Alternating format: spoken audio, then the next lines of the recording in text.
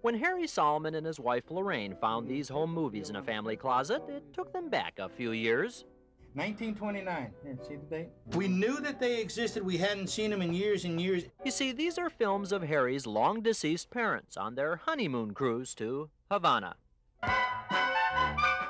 They were having a good time. Now, if it looks like all his mom and dad did in Havana was drink on their honeymoon, remember, 1929 was the height of Prohibition in America. Prohibition had already been in effect for 10 years and would go another 4. But besides all the delicious popcorn, I found the best part of the Solomon's home movie to be the 1929 cruise stop in Miami.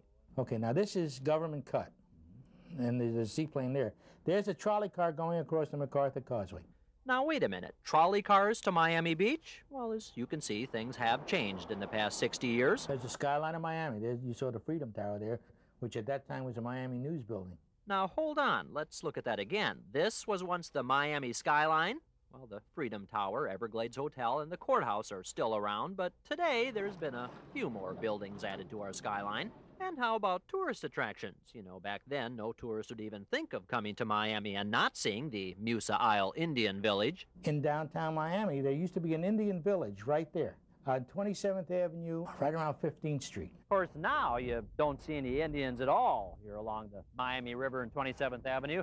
What used to be considered the outskirts of town is now a boatyard in the middle of town. I guess that's why there's no gators around.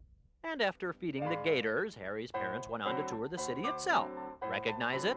Okay, this is the Douglas entrance in Miami on Southwest A Street and Douglas Road. It's still in existence, still there. They just redid it. What's that? Say you don't recognize it? Well, let's try shooting it the same way they did while driving. Nah, you should recognize it. But then that's the nice thing about home movies. Who cares what they look like, as long as they bring back memories. John Holden, News 4.